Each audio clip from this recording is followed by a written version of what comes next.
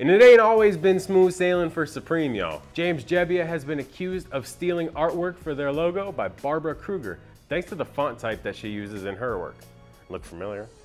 On record, Kruger said, "What a ridiculous cluster of totally uncool jokers. I make my work about this kind of sadly foolish farce. I'm waiting for all of them to sue me for copyright infringement." By 2018, as Supreme is conquering the world, they lost a dispute with Spain and Italy about trademarking the brand. As a consequence, Italy and Spain were legally allowed to manufacture unlicensed Supreme apparel. That means they're just pumping out bootlegs, man. This has gotten so bad that in China, they opened an actual Supreme knockoff store until Supreme won the dispute in mid-2020 and they had to close down. Would you go shop at a knockoff Supreme store? I probably would, I'm not even gonna lie.